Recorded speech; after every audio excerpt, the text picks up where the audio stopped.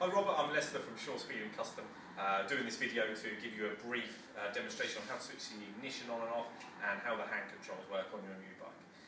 If you'd like to come around this way, I'll show you. This is the key here, and this is the alarm key fob, operates the alarm and immobiliser. There's nothing to do on it, there's nothing to press, you just have to make sure you have it with you when you want to start the bike. If you come down here, you see we have the ignition switch. At the moment it's locked. To unlock it, you hinge the switch up, put the key in and turn it a quarter turn like that and take it back out. Then you close the lid. To switch the bike on, one click clockwise to switch the ignition on, and now the bike is ready to start.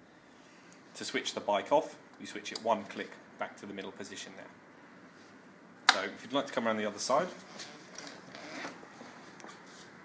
this red button here up on the headstock is the start button.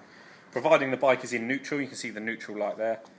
Just press the button and hold it until it turns over and starts, and that's it. With the indicator lights, on the far right hand side here, you have the right hand indicator. Press it once, the indicator flashes, and you have a repeater there. Press it again, and it switches off. On the other side, on the left, exactly the same again, and then press again to stop.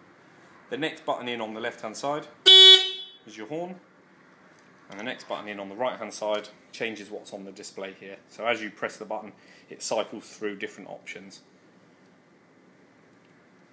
Hand controls, as per normal on a normal bike: throttle, front brake, rear brake, and then on the left hand side, clutch and gear change.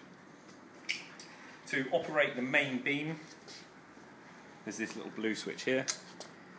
One click down for on, and you can see it illuminates, and the light here illuminates when the light's on. One click back up to switch it off.